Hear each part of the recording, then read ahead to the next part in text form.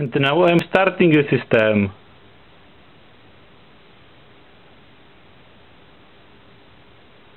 You can see it is accelerating.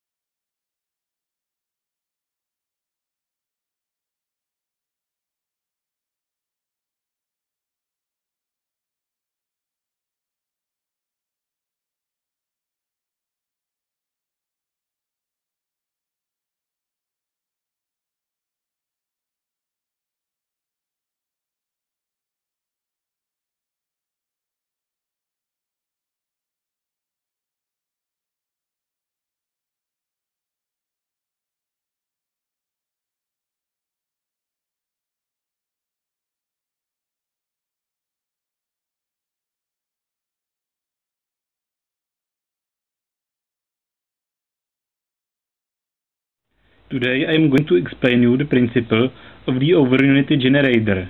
The system is made of two motors connected together both mechanical way and electrical way. One motor works simply as a motor and the other one works as a generator. Because of the energy losses, this system would stop quickly, but I found the effective way to compensate them. The voltage rating of the generator has to be slightly higher than the one of the motor. My generator is rated 240 volts and my motor is rated 220 volts. This little overvoltage is enough to compensate the electrical and mechanical losses. You also have to compensate the induction nature of the motors using the parallel capacitor. Such a capacitor is nothing special. And now I am starting the system.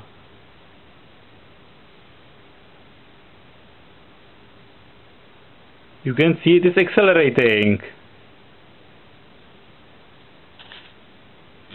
And now at the full RPM.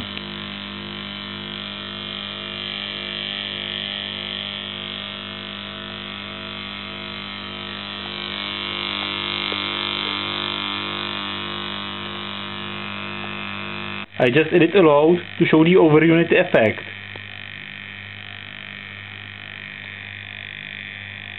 I am measuring the output voltage.